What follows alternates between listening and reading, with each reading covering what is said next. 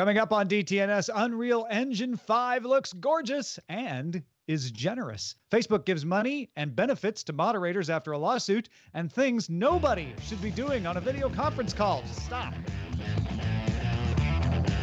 This is the Daily Tech News for Wednesday, May 13th, 2020 in Los Angeles. I'm Tom Merritt. And from Studio Redwood, I'm Sarah Lane. In Salt Lake City, I'm Scott Johnson.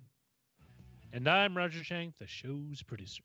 We were just taking a look at devices, both old and new, from Sarah Lane and Scott Johnson, including the Magic Keyboard, and talking about our love for very small and very large things. If you want that wider conversation, you got to get the expanded show. Good Day Internet. Become a member at patreon.com/DTNS. Let's start with a few tech things you should know. France voted to approve a law on Wednesday which requires large tech platforms to remove pedophile and terrorism-related content within an hour or face a fine of up to 4% of global revenue for the company. Other content defined as manifestly illicit must be revamped within 24 hours. Wow. Sony announced during its earnings the PlayStation 5 is still on track to release in time for the holiday 2020 shopping season. The company also does not see any major problems in game development for the platform. Sony reported a 57% quarterly drop in operating profit due mostly to a drop in consumer electronics and gaming spending, but less than it could have been as gaming sales have picked up in the final month of the quarter and people increased gaming spending because of the lockdowns. Instagram announced in a blog post it's rolling out new features designed to fight online bullying in conjunction with Facebook's release of its May Community Standards Enforcement Report. We talked about that report yesterday. Users can now delete comments in bulk to reduce negative interactions and control who can mention or tag them with a choice of everyone, only people you follow, and no one. Instagram also will start testing pinned comments to help users set the tone for their account and engage with their community by pinning comments to the top of threads. Alphabet's Loon has signed a deal with Vodacom to deliver balloon-based internet to Mozambique. This is Loon's second commercial deal. The first is in neighboring Kenya. We talked about that on the show recently, meaning that balloons can be shared across both markets because the countries, they're near each other. Loon will start installing ground relay infrastructure in the Mozambique provinces of Cabo Delgado and Niassa and bring flying balloons to train algorithms for stable positions over Mozambique, as well as switching to Kenyan service and back as they float between the countries. The information reports that Mark Lavoie, who was responsible for the Google Pixel Cam, left the company in March, notably following the departure of Pixel general manager Mario Queiroz in less than a year. The upcoming Pixel 4a is reported to cost $399 and may launch as part of a live stream Google is hosting around the Android 11 public beta on June 3rd. However, the information notes disappointing Pixel sales. Only 2 million Pixel 4 units shipped over the last 6 months that it was available. And that, according to IDC's estimates, it had just 3% market share of the U.S. smartphone market last year. Don't you listen to him, little Pixel. You're fine. Dell announced new XPS 15 and XPS 17 laptops. Both models now have 16:10 display ratios and all USB-C ports. We've hit the USB-C generation of hardware. The XPS 15 has new 10th gen Intel processors, models with the GeForce GTX 1650 Ti Max-Q graphics, along with a 15.6-inch display with a more than 4K 3840 by 2400 resolution. Has 2 Thunderbolt USB-C ports, 1 USB-C 3.1 port, and a full-size SD card reader, shipping today, starting at $1,300. Dell claims the XPS 17 and its 17-inch screen is smaller than half of all 15-inch laptops because of its thin bezel. It also comes with either the NVIDIA GTX 1650 Ti Max-Q or the RTX 2060. It has 4 Thunderbolt ports with USB-C, a full-size SD card reader, and vapor chamber for chip cooling. The XPS 17 will be available this summer, starting at $1,500. You thought Dell was done? It is not.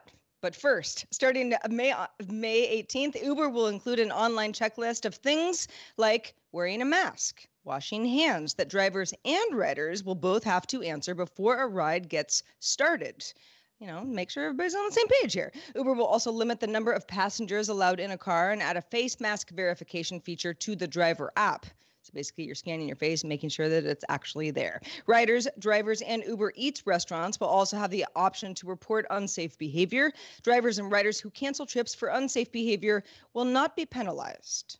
Yeah, Uber went and announced these and disrupted our beautiful transition from all those Dell XPS business laptops to a bunch of Alienware laptops. Tell us about those, Sarah.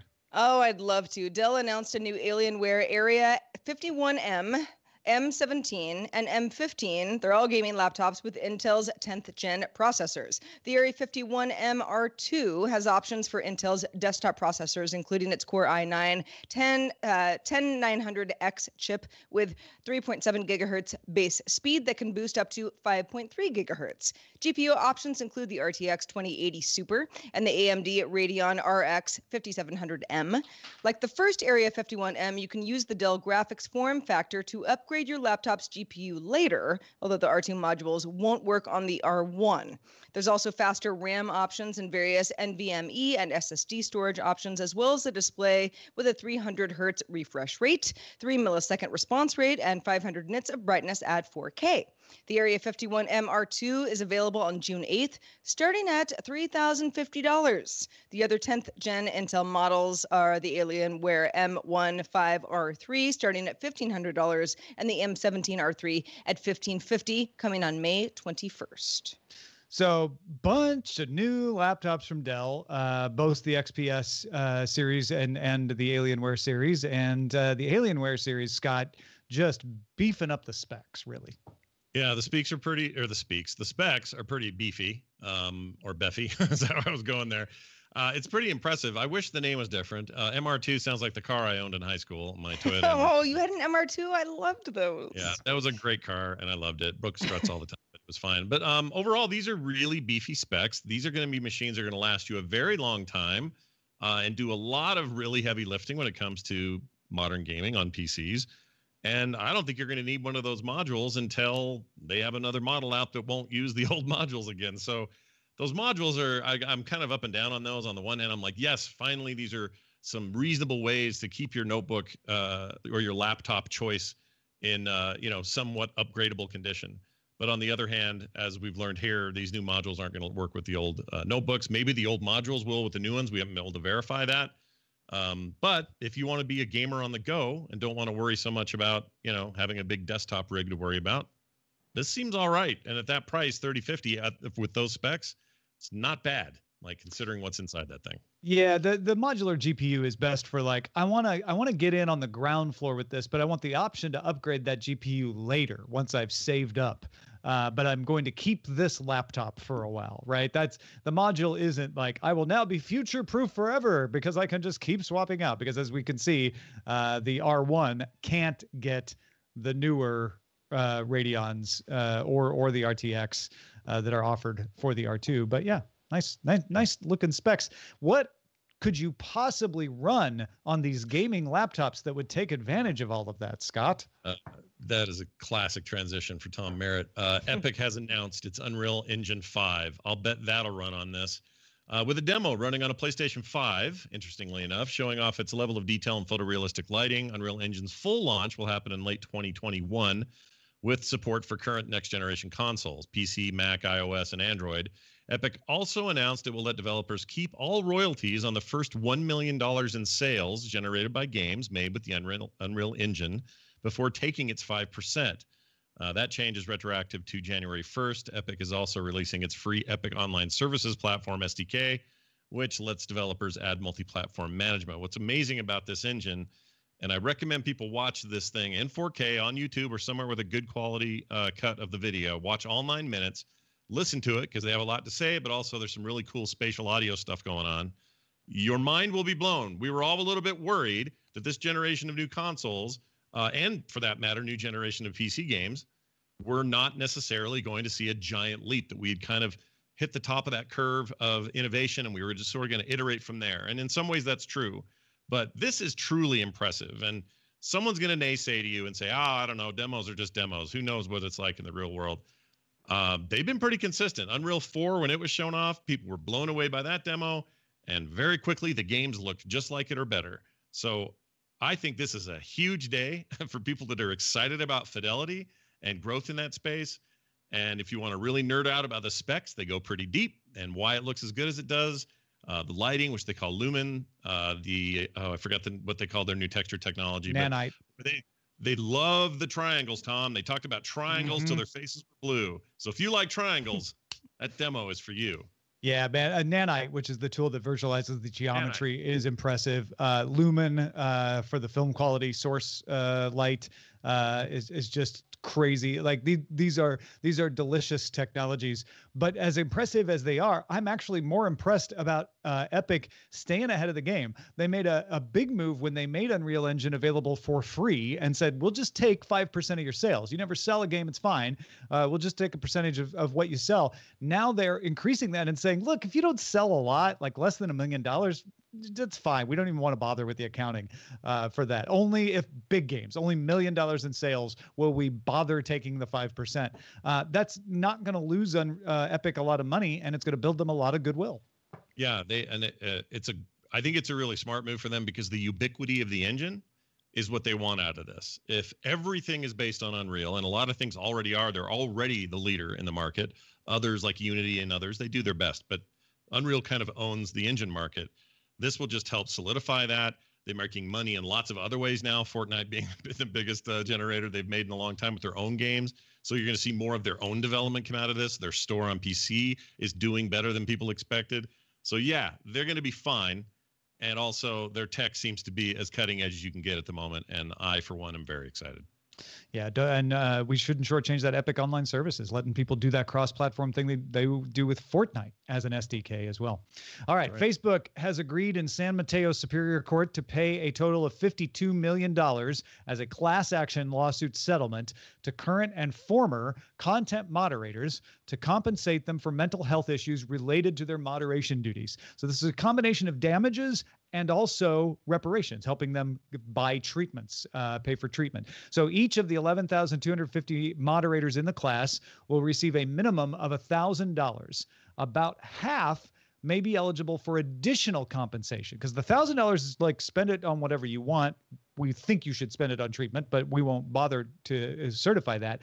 But if you have a diagnosis that is more complex, you could get additional compensation that would increase that amount to $1,500 to $6,000. And there's even certain qualifying diagnoses that could potentially receive up to $50,000 in damages. Now, like all class action lawsuits, the amounts may be reduced depending on the number of members of the class who apply and the number of people who qualify for those larger amounts. But Facebook isn't just stopping at money. They also agreed to changes to the moderation tools and mental health care offerings, both for their full-time and contractor employments. And members of the class may now comment on this agreement. It's not done yet. The members get to say whether they like it before a judge rules on final approval by the end of the year. You know, when I first saw the story this morning, I was like, $1,000 for somebody who is, jarred for life based on content that they saw is not going to, it will not fix anything. However, this is a good thing that Facebook is doing. The lawyers, we're is being forced to do. But this is a good step in the right direction as far as not just giving people some change to, especially for healthcare, but to just bring awareness to the fact that this is a really hard job. Not everybody's cut out for it. Even the people that maybe are cut out for it the most are going to have residual issues. It's tough stuff. Well, what's the solution? We've talked about it in the past. Like, all right, let's get the bots in there. Let's get AI to, make sure that these humans don't have to do this anymore. It's too hard on us. Well, we're not there yet either. So, and the people who are posting really bad content that moderators have to filter out of Facebook, they're not going away either. So again, it's kind of like, all right, well, this is a pretty good outcome, I suppose, but a very short step in a long journey. Yeah, they're screening applicants now for emotional resiliency. They're providing way more aggressive opportunities for psychological support, changing images and videos to black and white, muting audio in certain situations. This is a crisis job. This is a very risky job to your mental health. They're finally recognizing that and treating it appropriately. Well, let's talk about buying a new tablet. Scott, I know you've got your fancy Magic Keyboard, but guess what? Amazon has updated its 8-inch Fire HD 8 tablet with a lot of new specs. The processor goes from 1.3 gigahertz to 2 gigahertz, RAM up from 1.5 gigabytes to 2 gigabytes, storage doubles to either 32 or 64 gigabytes, and the port is now USB-C. The display starts at 1280 by 800, and battery life is estimated about 12 hours. That price also rose from $80 to $90, though you can buy two for $160. There's also a kids edition that includes a kid-proof case, 2-year replacement program, and free year of parental controls for $140. There's also a new Fire HD 8 Plus with 3 gigabytes of RAM and wireless Qi charging for $110. You can get that one bundled with a wireless charging dock for $140. I hope you're taking notes. You can order all the Fire HD tablets now, and they all ship on June 3rd. Yeah, thankfully we wrote it all down for you in our show notes at dailytechnewsshow.com. We were talking about before the show in our production meeting, like, why are people so excited about these tablets? Because it's like all over the place today. Everybody's like, oh, new Fire tablets. And it came down to kids. Fire TV tablets in general are good for keeping kids busy. And the parental controls, especially that offering of a kid-proof case, very compelling. Yeah, these are also rugged. They tend to take a beating. So if you're going to take a long trip, a lot of people aren't doing that right now, but when you do, you can have it bang around the van a little bit and get dropped a few times and that sort of thing. And that case certainly helps. So yeah, it's perfect for those looking for that sort of thing. Spatial, I talked about spatial audio earlier. Now let's talk about Spatial. The company at spatial.io is making a virtual meeting room technology available for free on more platforms. Spatial was previously available for headsets like Microsoft's HoloLens, Nreal, Magic Leap, and will now be available on the iPhone, Android, and Oculus Quest, as well as the web. Spatial creates a 3D avatar that lets users in VR and AR devices move around in virtual meeting rooms and interact with objects. Web and other phone users can see and hear what's happening, but not grab objects in the world. This thing seemed super cool. And this morning on the morning show, or on the morning stream, Tom was there for his segment, and we went ahead and had our my co-host, Brian Ibbett, make his own avatar, which you can just do online, and then pulls it into the world, and you log in with your Oculus Quest, and boom, you're that guy. It's a little uncanny valley, but I was blown away by this. I think this might be a really nice step in the direction of, hey, we have need of a tool in VR and AR that's like for serious meetings and not just for goofing around or playing games. Yeah, this is interesting because, you know, the news hook here is that it's now free. Before you had to pay for it, but also that they're making it accessible to folks who don't have specialized equipment. So if you don't have a HoloLens, if you haven't paid a couple $1,000s for that, you can just sign up for this and use it on your phone. Now, as you mentioned, that means you're going to be a 2D screen. You're not going to get the full functionality, but that encourages adoption because the folks who have an Oculus Quest, Sarah Lane, for instance, you might say, well, let's meet in here because a few of us will be able to collaborate and take advantage of this virtual world, and we won't leave people out. At least they'll be able to see what is going on and talk to us about it.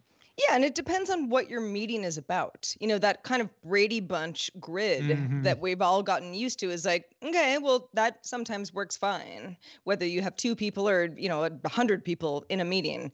But maybe you're showing off something. Maybe there's, I don't know, a little bit more of kind of a personal situation going on that would benefit a lot more from this.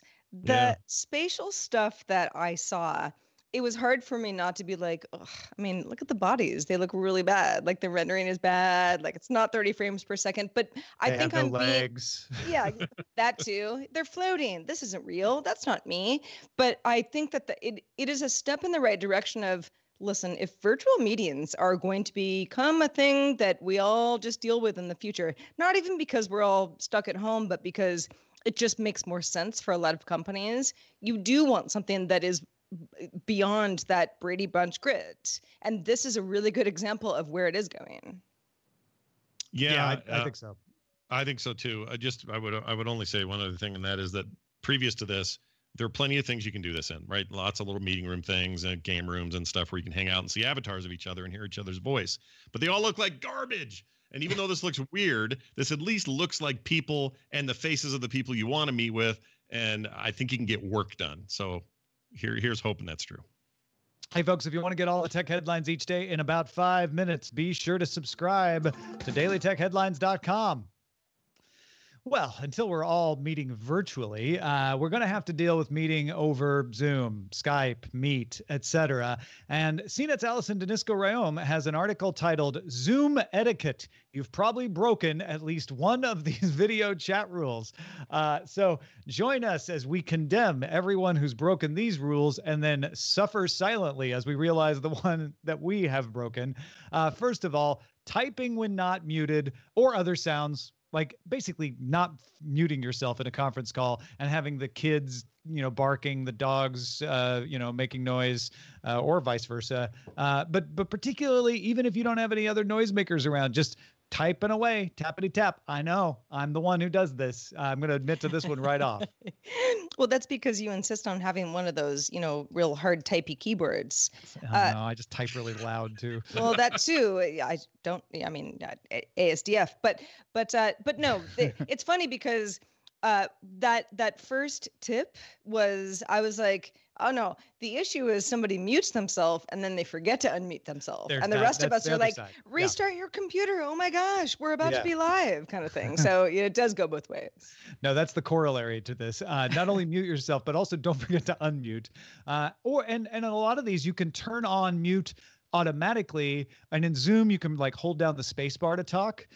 Or in like things like Discord, you can turn on the push to talk optionality, or even have it just detect your voice, so you're muted unless it hears you start talk. So use that feature. Also, pay attention to what people can see. You don't want the camera pointed up your nostrils. You don't want distracting or even inappropriate things in your background on a poster. That's fine when you're home alone, but not in a business conference. You don't want them to see only half your face. Remember to dress appropriately. They can see what you're wearing. And the solution to this is just take a moment to determine the shot before you join a meeting. Look at what's in your background. Look at what people will see. And you might need to stand your camera or your laptop up on a box or some books. And pay attention to your lighting. You might want to move the lamp around or close or open the blinds. Yeah, also, I mean, don't feel bad. I was going to say, don't feel bad if right at first this stuff doesn't come naturally to you. You don't feel like you thought of all these tips, because I was just noting earlier in our production meeting, and I'll say it again, in the last month and a half, I have seen some celebrities who normally are, the people we all look at Radiant. Go, wow, we're as good as them. And you see them on their webcams, not really following many of these rules. Whew, they're just like us. They're regular old people. And my point of that is not to say, oh man, with the wrong lights, these sure just look like a bunch of scrubby regulars. My point is they don't know either, right? Like they're used to having a crew that works this out for them. And so they're all everybody's kind of learning how to be home production people all of a sudden. And so these tips are great for that. Well, and one way to stay ahead of that is to test things ahead of time. That's another one of these tips, which is like, if you're going to have to share your screen, to do a test call with a colleague or a relative and figure out how to share your screen. Don't waste the time in the meeting figuring out how to share the screen. Right. I think, it's easy to sort of be like, well, okay, I mean, who really cares, right? You're trying to get your point across in the meeting. Yeah, you don't want to be, yelling at your kids in the background and not muting yourself when that all happens. But there's a lot of aesthetic stuff that does help. For example, on this show right now, I'm wearing a top bun that's kind of cut off. Does anyone care? No, not for our purposes. But what if I was having a meeting with some people who I was going to collab with on, I don't know, some hair dye line? Like, you kind of have to read the room, know your audience, know what they expect. And I cannot tell you how many people recently, either in jest or, for serious, were like, hey, Sarah, what kind of lights do you use for your podcast? Because I'm doing a lot of remote calls right now and I want to look as good as possible. That is a hot market. Yeah.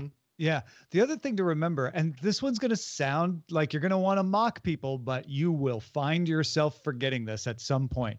They can see you. Zoom particularly puts everybody up on the screen. And even though you're not talking, everyone can see you. And unlike a conference room, you don't know who's looking at you. So don't be eating or drinking or smoking in the middle of the meeting. Wait a second. Hold it right there. I can't smoke? Not anymore. Not during the meeting, Sarah. You take it outside. Or probably more often, it's the person who's looking at their phone. And again, if you're in a conference room and everybody's looking at the speaker, that's one thing. But remember, everybody's looking at everyone in these meetings. So if you're sitting there like yawning, looking at your phone, like folks can see you. So turn the phone over so it doesn't tempt you. Or explain like, oh, I'm checking the numbers for the quarterly sales, right? And just be like, oh, okay, that's why they're doing that. Yeah, it's a whole keep in mind thing. Go ahead, Scott. Yeah. I have a couple of, I have one tip for parents. So I've been doing this long enough to know that sometimes your kids are going to bust in the room and they're going to go, especially right now, like during the pandemic, they're home with you're home with them, and they want to come bug you. So if they come busting into the room, my advice is this: try to explain beforehand. It's good that dad needs his time in here, and know not when to come in here. If that door's shut, don't come in. Have your rules, but if they do come in, just go ahead and embrace it for a second. It's okay. Let them kind of wander in like that weird CNN or that BBC video where that guy was trying to talk and his kids came wandering in and made faces and stuff. Sometimes you just got to like, all right, that's great. Say hi to everybody. Okay, now back. That's the only way they're going to learn. So little parent tip. It's going to happen. It's okay. It's a weird time, but they'll know better next time. Sorry. Yeah, I think that's a really good tip of like, just explain what you're doing. Like if you have an emergency, if the dog's throwing up or the kid's taking a pee in the middle of the hallway, just say like, I got to deal with something, you guys, sorry, and go. Don't just ghost. The example in the article was the exact opposite of that. Like, the kid's not peeing in the hallway, the dog is, but the kid did. That's vomit. The way I wrote it in my notes to myself. Yeah. And then no, but no, I'm with you. Like, there are certain times where you're just like, sorry, I need a minute, please. I'll be right back. Or I have to, I have to ghost on you. And then, don't just wander off from your meeting. Like, tell someone in chat what's going on or excuse yourself or something like that. And so much of this also is just like, let's say we were all in a meeting, around a big table, and I got a phone call and I was like, ooh, this is important, guys. Be right back. Same thing. Yeah. Yeah. It's the same thing. A lot of it's just being aware. If you've been on teleconferences before, you say your name. Same in a video conference. People don't necessarily know who you are. It's like, hey, Tom Merritt here. I wanted to say this. Or this is a more advanced tip. Look at the camera, not at your screen when you're talking to people, because they will see you looking at them. You're looking at the screen as if you're looking at them. It looks like you're looking down. So that's a nice one if you just want to put a little cherry on top of your video conference presentation. You know what's a cherry on top of our whole show? Our community in Discord. Yes. That's what I'm talking about. You can join by linking to a Patreon account at patreon.com/DTNS. Let's check out the mailbag. We got a good one from Caden, who actually wrote into us on Patreon, but, mailbag nonetheless. Thank you, Caden, who says, just wanted to add a quick message to let Sarah know, and Scott's on here too, so it works for Scott as well, about Supernatural VR on the Oculus Quest. It's an awesome workout game, has Beat Saber beat by a mile. It's fun, it looks good, with quality music, and can be a super intense workout. Yeah, it seems like a very cool thing. I've not tried it. So there's a demo and it costs like $20 a month. That would be my only warning, is to make sure that it's going to have everything you're going to want out of your workout to pay that. A lot of people pay more than that to go to a gym. So if it's giving you that and more, maybe this is your gym membership and cancel anytime sort of thing.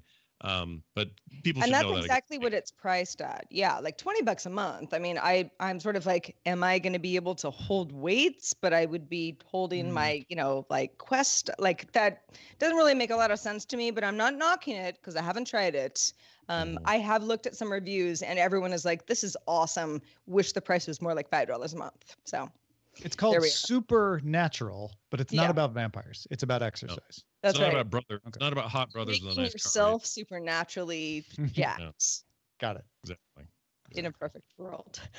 Hey, shout out to patrons at our Master and Grandmaster levels, including Ragnald Varmal, Reed Fisher, and Paul Reese. Also, thanks to Scott Johnson for being with us today. Scott, what's new? Well, as I gaze into my camera using good etiquette, I would like to say the following. This is funny that this happened this week and that I was on the show where we talked about it, because my comic strip, Fred and Can at fredandcan.com, dealt with this exact issue, and we didn't plan it or anything. I had no idea this was going to happen. So I'm going to recommend that. Go check it out at fredandcan.com. Fred thinks it's an okay idea to show up for a job interview, teleconference, with just his underwear on and a nice tie and shirt on top. And hilarity happens. So check it out. That's Fred and Can over at fredandcan.com. You can also find it at frogpants.com, where everything else about me is there. So go check it out. Hey, folks, there's all kinds of things you can do to support the show. Of course, if you have the means, supporting us directly through Patreon loses the ads and gives you a bunch of extra content. But if you don't, review the show. And in fact, I know some of you Android folks are like, why do I got to review it on iTunes? I don't use iTunes, but it's just one of the best ways to get the word out. So if you can sneak in there and leave some stars, if you want to leave us a message of what you think about the show in there too, that's cool. We love reading those as well. But you just leaving the stars helps boost our availability in that segment of the audience. So you could be like kind of a sneak attack spy going into the iTunes universe and leaving a review to help us out. So please do that or in your podcast app on Mac OS, iOS, or even just on the web. Thank you for doing that. Our email address is feedback@dailytechnewsshow.com, and we want your emails, so keep them coming. Really make my morning. We're live Monday through Friday at 4:30 p.m. Eastern, 2030 UTC, and you can find out more at dailytechnewsshow.com/live. Back tomorrow with Chris Mancini joining us to talk about theaters and Justin Robert Young. See you then. This show is part of the Frog Pants Network. Get more at frogpants.com. Diamond Club hopes you have enjoyed this program.